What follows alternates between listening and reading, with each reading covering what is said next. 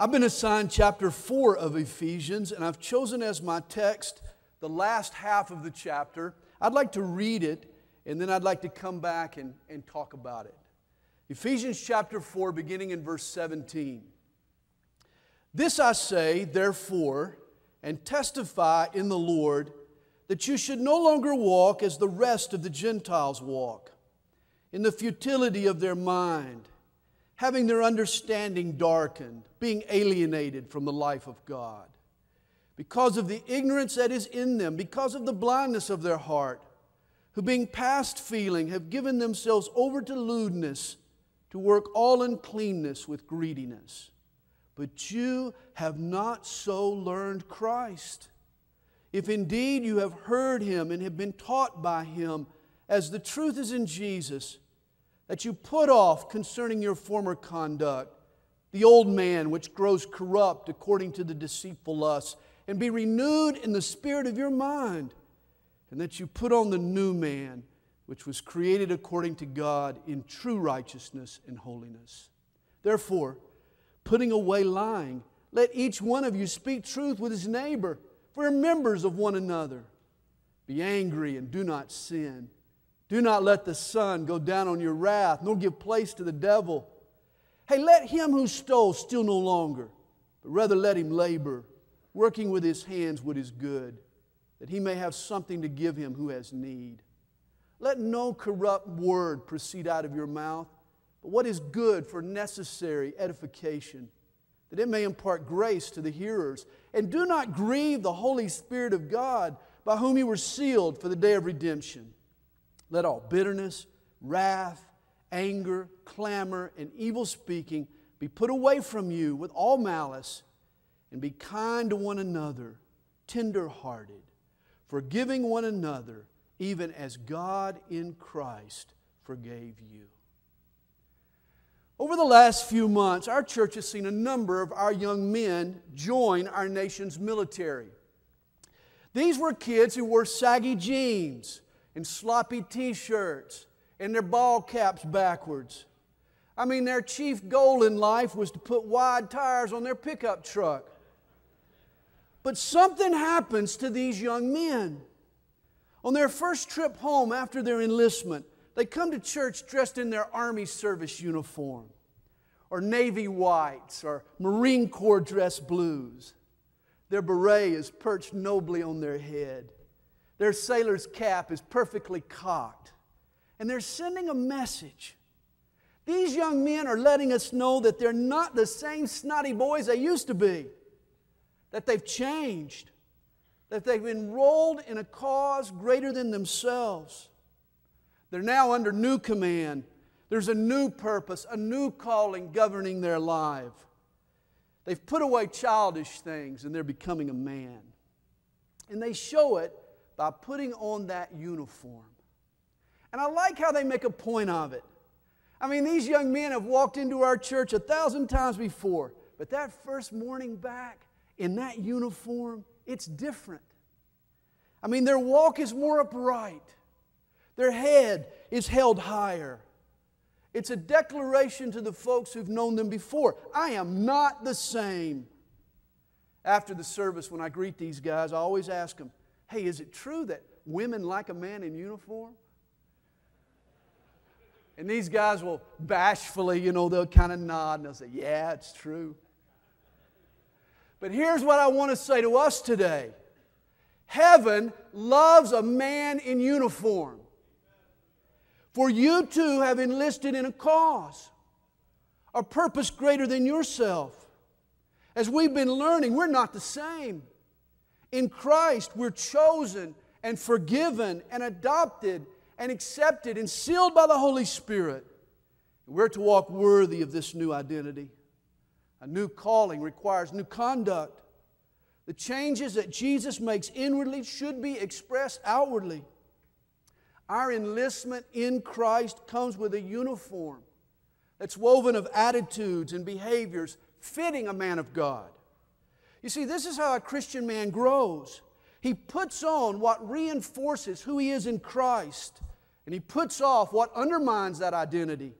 He puts on and he puts off. He puts on new perspectives. He takes off old habits. He's all about putting on and putting off until he walks more uprightly and until he holds his head up higher. You see, a Christian man is proud to wear the uniform and to tell the world that he's not the same. And this is what Ephesians 4 is all about. The chapter is the Christian's dress blues. It's the life that putting on and putting off produces. Spiritually speaking, a Christian man needs to be a sharp-dressed man. In the words of ZZ Top, with a little of my own ad-libbing, heaven is just crazy about a sharp-dressed man. God wants you and I to be men in uniform. Let's dive in, verse 17. This I say, therefore, and testify in the Lord, that you should no longer walk as the rest of the Gentiles walk. Actually, you can tell a lot about a person by the way they walk, how they put one foot in front of the other. I read not too long ago about a professor at Skidmore College in New York who did some research into the language of walking. She linked certain motor skills with personality traits. A waddle indicates a person who's independent. A person who drags his feet is frustrated. On tiptoes, that signals an insecurity. A stride exudes confidence. A shuffle shouts laziness. Obviously, it's not an exact science. I mean, you have to take into account corns and blisters and ingrown toenails and saddle sores and jock itch and hemorrhoids. That all has an effect. But generally speaking, your gait is a gateway to your character. And this is especially true spiritually. Of course, when Paul speaks of a person's walk, he's not thinking of their motor skills, but their lifestyle. It's not how they move their feet, but it's how they move through life. It's about how they see themselves and how they treat others and how they navigate life. Most importantly, it's about how they relate to God. And the first thing that Paul says is we should no longer walk as the rest of the Gentiles walk. In the Old Testament, from God's vantage point, there were only two categories of people: Jews and Gentiles, which was everyone other than Jews. But with the coming of the gospel, a third race was born. Like their friends and relatives, the Ephesian believers were Gentiles, but of a different breed. They were now Christians. Spiritually, they were born again. They now had a new nature, a new love, a new hope, a new power, new ties with a new community. They were no longer like the rest of the Gentiles. What if I went out and spent big bucks to purchase a purebred dog with an impeccable pedigree? He had papers and a bloodline. He was registered with the Canine Society. Would I let that dog run with the pack? Hang out with the Hind 57s? The mongrel dogs? Of course not. You don't treat a registered dog like the rest of the dogs. And this is how Paul sees us as Christians. Hey, you're purebred. You've been given a new nature through the Holy Spirit. New love and loyalties govern your life. Hey, we're also a part of an exclusive bloodline, are we not? We have been cleansed by the blood of Jesus. And we're registered now in heaven, in the Lamb's Book of Life.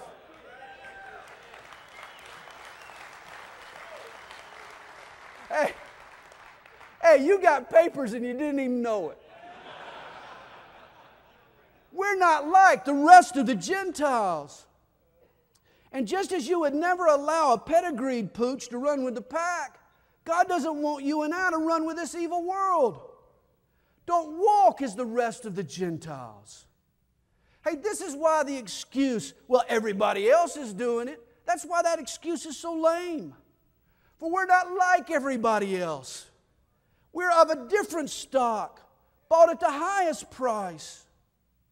Imagine your purebred pup asking you, hey, why can't I play in the garbage like the junkyard dogs?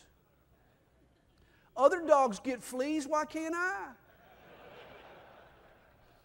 Who needs fresh water? Let me just sip out of the toilet bowl. And yet this is how Christians are acting when they fail to live a godly life. When they go out and roll in the world's dirt. Hey, we don't realize how special we are. You see, believers and unbelievers, they walk differently. And as a Christian, we need to stop walking like everybody else. And in the next few verses, Paul tells us how. First, he gives us some walking styles to avoid. In verse 17, he says, don't walk in the futility of your mind. In other words, don't be empty-headed. This is how the heathen walk. You see, a person without Christ is void of any overarching direction for their life. They're on a wild goose chase, but there's no goose. They're always searching, but never finding. Hey, without Jesus, people are like pinballs. They just bounce from paddle to paddle to paddle. Their life has no master plan. Like the bumper sticker, don't follow me, I'm lost too. A life that's empty-headed, that has no transcendent purpose, will also be a cold and empty-hearted life. C.S. Lewis described the Christless world as a land where it is winter all year long, but never Christmas. There's nothing meaningful to break up the bleak. Oh, our world, it isn't short on pleasures and their promises. Drugs and sex and money and fame all come with the promise of fulfillment, and yet all they yield is drabness. In verse 22, Paul refers to them as deceitful pleasures. The pleasures of this world, they promise peace and joy and community, but they inevitably disappoint. Apart from Jesus, nothing satisfies and fills the hollowness. You see, the Gentiles walk in the futility of their mind, having their understanding darkened. Imagine living life blindfolded or in a thick fog, unable to see clearly. You know, a lot in life can blur our vision. Alcoholics, they want more. Sex addicts want different. Both forms of dependency will blur a normal logic, will warp a man's perspective. Even anger obscures our judgment. Recently I read where a man drives 20 miles per hour faster when he's mad. Revenge and jealousy also distort our outlook and cause rash decisions. Oh, it's scary to think how many impulsive choices are made without any forethought at all. Actually, any form of sin will blur our understanding. Why? For sin separates us from God. Notice what Paul says in verse 18, being alienated from the life of God because of the ignorance that is in them, because of the blindness of their heart. Hey, turn your back on God and the lights go out. Morally and spiritually, our heart becomes blind. Alienated from God, you're like a pilot who loses his instruments in flight. He has no bearings now, no communication with the tower. He's disoriented, and he's destined to crash. For a person without God, life is a jigsaw puzzle with no box top. You have no idea what the completed puzzle should look like. Life doesn't make sense. Sin keeps us from the Lord and in the dark, but that's only sin's beginning. For we're told in verse 19, who being past feeling have given themselves over to lewdness, to work all uncleanness with greediness. Sin also creates a spiritual callousness, a hardness. In high school, I played so much basketball, the bottoms of my feet were one big callus. My feet were so tough, you could prick them with a pin, and I couldn't feel it. And what had happened to the soles of my feet can also occur in the human soul. We can harden our hearts over and over until we're past feeling. We're no longer touched by the needs around us. Our conscience becomes muted. We grow deaf and insensitive to the calling and convicting whispers of the Holy Spirit. Here's a poem by Lois Cheney. Once a boy cheated on a test. He got a good grade and passed the course. He told his friends, I had no choice. Later, as a man, he took a job that denied another's need, but the money was good, and he had a family to think of, and he told a friend, I had no choice. Later, the man denied his calling and chose a different role that made him famous, And he became well thought of. And he told a friend, I had no choice. Later, the man reviewed his life before God, the Almighty God. He shrugged his shoulders as he told God, I had no choice. And God said to the man as he turned his back and walked away, I have no choice.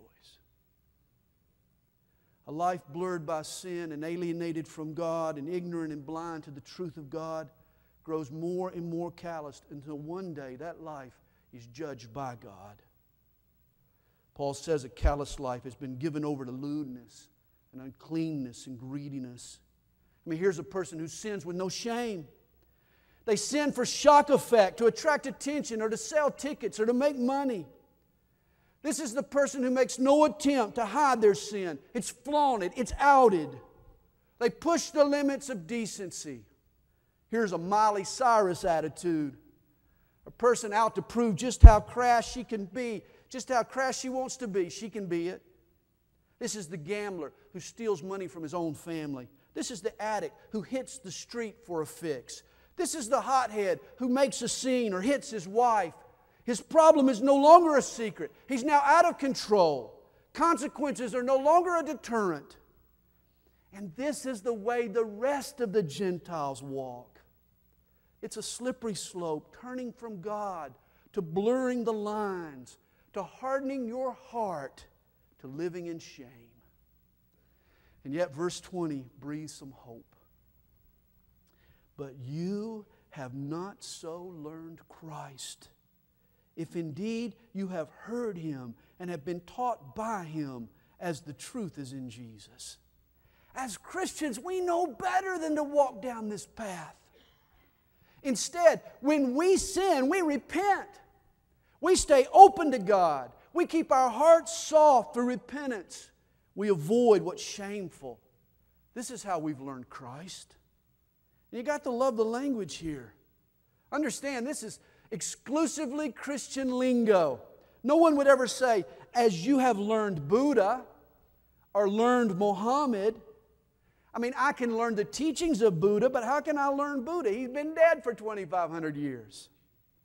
This is a reminder that Christianity isn't just following a creed or a code or a set conduct. No, we follow Christ. Paul is writing to a people who were living 600 miles and 30 years from Jesus' crucifixion, and yet they knew the living Lord. They'd been taught by Christ. Christianity is a relationship with Jesus. It's His life in me. Only Christians can say, we've learned Christ. And Jesus has taught us a better way to walk. Verse 22, He says, put off concerning your former conduct the old man which grows corrupt according to the deceitful lusts. I mean, if you're serious about Jesus, you'll shed the street clothes and you'll put on your dress blues. You'll be proud of the uniform. And you'll show it by putting off old lusts and putting on new habits. You'll dress in attitudes of faith and humility and holiness. This is what Paul tells us in verse 23. And be renewed in the spirit of your mind, and that you put on the new man, which was created according to God in true righteousness and holiness. Like those young soldiers who return to our church in their service uniforms, a Christian man sees himself differently. He's taken on a new identity. And he's now resifting every thought and aligning it with who he is in Christ. You see, when you come to Jesus, you're made brand new. You're a new creation on the inside. Spiritually, you are born again. And with this new birth comes new loves, new desires. On the inside, we're new. But on the outside, our thoughts and our language and our habits in many ways still reflect the old life. Jesus changes us on the inside, but now we need to put on the uniform, the godly garb that says to both us and the world that we're not the same. You know, I realize that some old habits die hard. Patterns can be difficult to break. I mean, the lag time on what happens to us when we become Christians and when it shows up in our conduct and in our character can be painfully slow. For years I drove a car with a standard transmission, and when I changed to an automatic, it took me months to stop reaching for the stick. I mean, some habits linger even after the reason for them has long since passed. And this is true in our outlook and in our behavior. This is why we need to be renewed in the spirit of our mind. You know, I'm amazed at how quickly the young men from our church change when they put on that uniform. That 18-year-old recruit who returns to church sporting his new uni, he's yet to see combat. He's far from a seasoned soldier. But man, when he puts on that uniform, he puts on all that comes with it. The tradition, the training, the camaraderie, the sacrifices that other men who've worn that uniform have made, the sacrifices that he's prepared to make one day. Hey, is it the man who makes the uniform, or is it the uniform that makes the man? Maybe it's a little bit of both. And the same occurs spiritually. Jesus changes us from the inside out. Yet when we adopt a new identity and put on the uniform and see ourselves in Christ, hey, we're inspired to live out what the Spirit has put in. Realize the instant you're saved, the very moment you're saved, colossal changes occur inside of you. You literally pass from death to life. But often you don't feel those changes until you start putting off old habits and putting on new habits.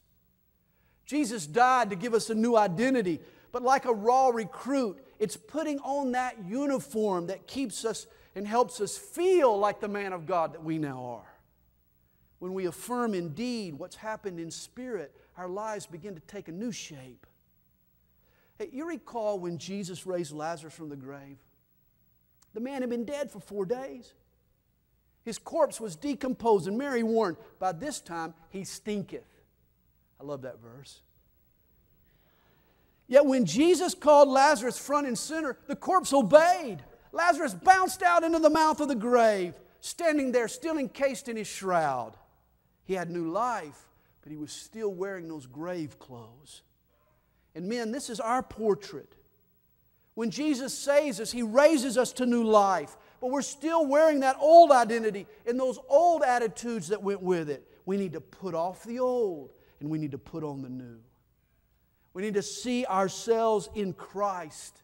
We need to swap grave clothes for grace clothes.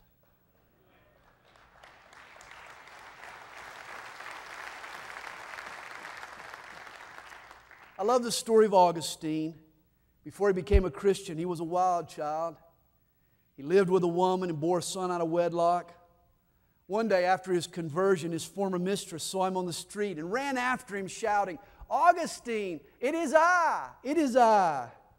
That's when the new believer Augustine, he took off in the opposite direction shouting, "Yes, but it is not I, it is not I." He had put off the old man and he had put on a new man.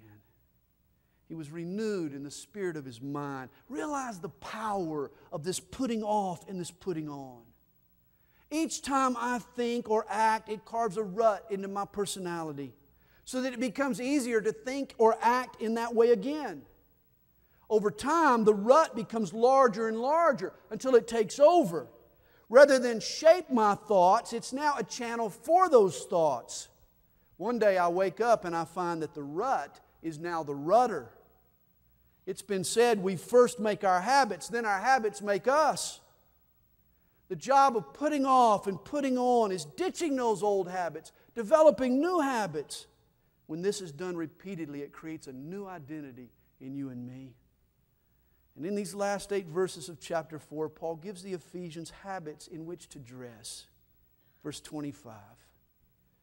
Therefore, putting away lying, let each one of you speak truth with his neighbor, for we are members of one another. Notice it's putting away lying, but then it's putting on honesty.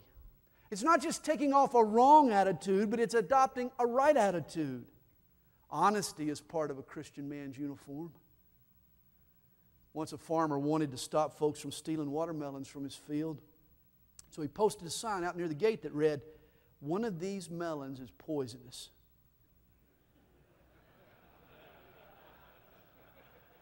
The plan, though, backfired.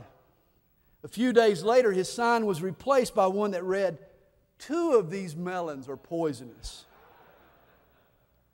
Because the farmer didn't know which was the second melon, he lost his whole crop. Oh, what a tangled web we weave when we first practice to deceive. Honesty is always the best policy. And notice the reason Paul gives for honest relationships. He says, "For we are members of one another." Hey, if we come clean before God and He's willing to accept us just as we are, then we should be able to open up to each other and extend that same acceptance. Since the Garden of Eden, mankind has tried to hide his sin. Adam and Eve launched a fig leaf cover-up. But God wants us to come out into the open, out from the bushes, out from our hiding, and be honest about what we've done. And when we come clean, God can cleanse us. And here's another positive habit to put on, verse 26. Be angry and do not sin. Notice, we're commanded here to be angry. For some of us, that comes as quite a surprise. That there is an appropriate kind of anger. It has its place. I mean, think of Jesus. He was perfect, yet He still got angry. The anger of Jesus boiled over in the synagogue at Capernaum. He wanted to heal a man with a crippled hand, but legalistic Jews forbid healing on the Sabbath day. And Jesus got angry that they put law above love, that they put tradition above people. Mark 3 verse 5 tells us, "So when Jesus had looked around at them in anger, being grieved by the hardness of their hearts, He said to the man, 'Stretch out your hand.' And he stretched it out, and his hand was restored as whole as the other." Jesus also got angry in the temple. Twice He ran out the money changers. Once, Jesus did it with His bare knuckles. The other time, He used a homemade whip. And for years, I had this all wrong. I thought Jesus just sort of got caught up in the moment, reached for whatever was available. It could have been a broom or a stick, just happened to be a whip. But go back and read John chapter 2 carefully. The Bible says He made a whip of cords. Imagine Jesus, He's sitting over in the corner of the temple. He's weaving this whip as He eyeballs those crooked priests.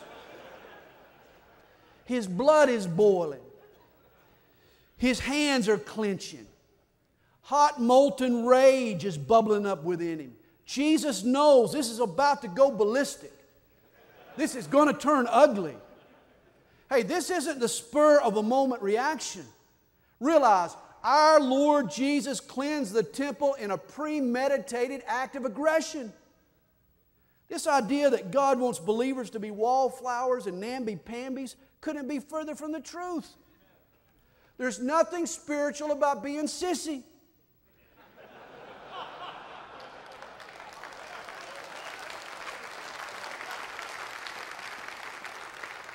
God wants Christian men tempered with appropriate passion. Hey, Jesus takes away my sin, not my backbone. When it comes to unrighteousness and hypocrisy and injustice, especially my own, we need to get mad. We should get angry and then use that passion for good. It's interesting, we get angry when we're mistreated, but Jesus loved His enemies. They nailed Him to the cross, but rather than anger, He prayed for their forgiveness. No, Jesus always got angry for the right reasons, at the right time, with the right people. It was Aristotle who said, anyone can become angry, but to be angry with the right person, to the right degree, at the right time, for the right reason, and in the right way, this is not easy. Be angry and do not sin. And then verse 26 tells us, do not let the sun go down on your wrath. Be angry at sin and passionate for truth. But at the end of the day, settle your differences. And if you can't settle it immediately, turn that righteous anger over to God. Don't you dare go to bed cuddled up with anger. You know, most forest fires start with a simple spark, just a smoldering ash. It could have easily been put out, but it was given time to flame up, and it burned out of control. And the same is true with anger. Don't let it smolder. Hey, it'll flare up and it'll do great damage. This is why Jesus said in Matthew 5, agree with your adversary quickly. In marriage or in friendship or at church, let unresolved anger linger and somebody will eventually get burned. And then we're told, nor give place to the devil. It literally reads, don't give the devil an opportunity. Years ago, my wife Kathy got a phone call promising us a free prize if we allowed a salesman to drop by the house and give us a sales pitch for his vacuum cleaner he was selling. The only catch was that both spouses had to be home. Well, I hate sales pitches. I'd rather get the root canal. Yet somehow Kathy talked me into it. But I was determined. I told her no matter how good a salesman he was, there's no way. I got no money for a vacuum cleaner. No way, Jose. And I'll never forget this guy. This was the super salesman. And his vacuum, man, according to him, it could cook my meals, change my oil, rock my kids to sleep at night. And I'll never forget at the end of his spiel, I was getting out my checkbook.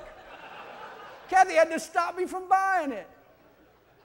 And Satan, too, is a super salesman. If he can get just one foot in a door, he's got you. He can sell you. Realize Satan has no code of ethics. He'll lie. He'll exaggerate. He'll tell you what you want to hear. If he can just get you interested enough to listen to him, he's got you. Just start toying with temptation. Just start nibbling at his bait. And sadly, he's got you hooked. This is why when Satan knocks on your door, you need to let Jesus answer. Don't give the devil an opportunity. You know, I've heard men say, man, I have this terrible problem with lust. Whenever I pick up a Playboy magazine. Oh, really? Man, I struggle with alcohol every time I walk into a bar. My, oh my, how naive can we be? As those football guys on ESPN like to say, come on, man. If you don't want to sin, stop flirting with temptation. If you're going to put on the new man and put off the old man, you can't afford to give place to the devil. So you see, here's the uniform. It's shaping up for us. Honesty, appropriate anger, an avoidance of temptation. But there's more. Verse 28 tells us to put off. Let him who stole steal no longer. Then to put on. But rather let him labor, working with his hands what is good, that he may have something to give him who has need. Again, it's not just stop stealing. It's get a job. Learn to work hard. Make enough money to bless others. Even give a tithe to the work of God. How about that? A Christian goes from burglar to blesser, from the thrill of the heist to the thrill of the help. Walk like Jesus walked and you'll take joy in giving, not just getting. And let no corrupt communication proceed out of your mouth. What is good for necessary edification, that it may impart grace to the hearers. You know, whenever I travel to other parts of the country, it doesn't take long for folks to figure out that I'm from the South. And y'all know why. Open my mouth and out comes a Southern accent. And it should be just as easy for folks to identify you and me as Christians. For as soon as we open our mouths, they should know that we're full of grace, that our words are coated with grace, that we speak encouraging words rather than corrupt. Let your conversation build up. And then verse 30, do not grieve the Holy Spirit of God, by whom you were sealed for the day of redemption. Partnership with the Holy Spirit is a big part of the Christian's uniform. To build a new identity in Christ, we need the help of the Holy Spirit. And the last thing we would ever want to do is grieve Him or quench Him. You know, quenching the Spirit is to neglect what God desires. It's a failure to cooperate. Whereas grieving the Spirit is to do what God forbids. It's our disobedience. And both sins are serious and need to be avoided. Notice, though, this word grieve. It's a love word. I don't have to love you for you to make me mad or angry or disappointed or impatient. But only a person I love can grieve me. Grief is a wound to the heart. And it's because the Holy Spirit loves us so much and has such high hopes for us that we can cause Him great grief by our unwillingness to follow His lead. And then verse 31, let all bitterness, wrath, anger, clamor, and evil speaking be put away from you with all malice. Nothing grieves God's Spirit more than when His people refuse to get along, when they get bitter toward each other and speak slanderous words. Notice this list begins with the word bitterness. A long-standing resentment, a deep-seated hatred is what causes our problems. Most of our bad attitudes begin with unresolved bitterness. Reminds me of the artist Leonardo da Vinci, working on his famous painting, The Last Supper. Da Vinci had a falling out with a fellow painter in town, and he retaliated by painting the man's face in the face of Judas. Everyone at the time knew this man. And Leonardo's artistry would immortalize him as a diabolical traitor. But when Leonardo tried to then paint the face of Jesus, he hit a creative wall.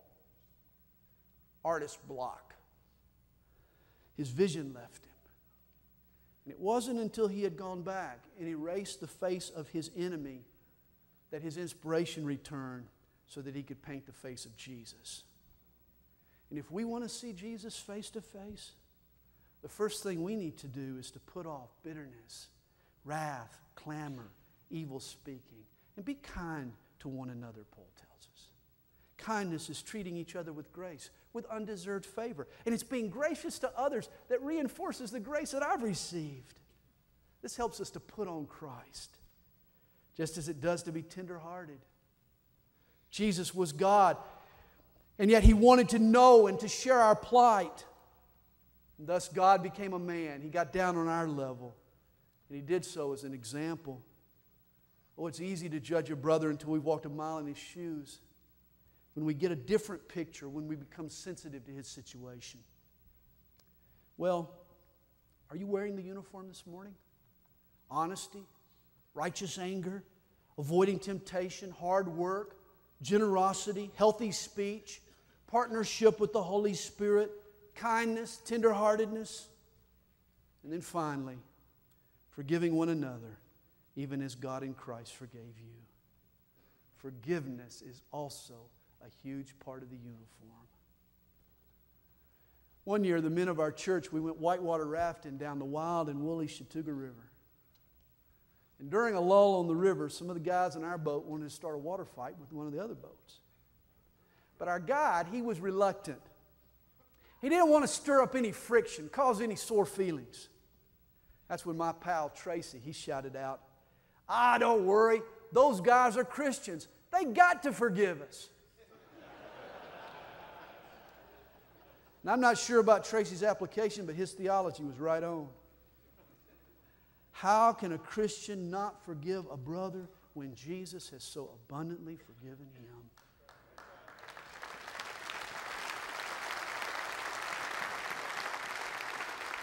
If Paul had left off these last 7 words in Ephesians 4, then we could find a loophole. We could find a rationale to hold on to a grudge, to remain bitter and not forgive. We would read it, forgiving one another but, or if, or unless he, or until, or when, or once, or after. But the last phrase of this verse removes all our excuses. Forgiving, even as God in Christ forgave you. As a new you in Christ, you should forgive others just as fully and just as freely as Jesus has forgiven you. Well, I want to end with a quote. John Knox said this about Jesus. Other gods have been as devoutly worshipped, but no other God has been so devoutly loved. Worshippers of Jesus love Him so much, they want to be like Him. And so they put off, and they put on, and they dress like Jesus. A true Christian man is proud to wear the uniform. Let's not walk like the rest of the Gentiles. Let's put on Christ and let this world know that we belong to Jesus.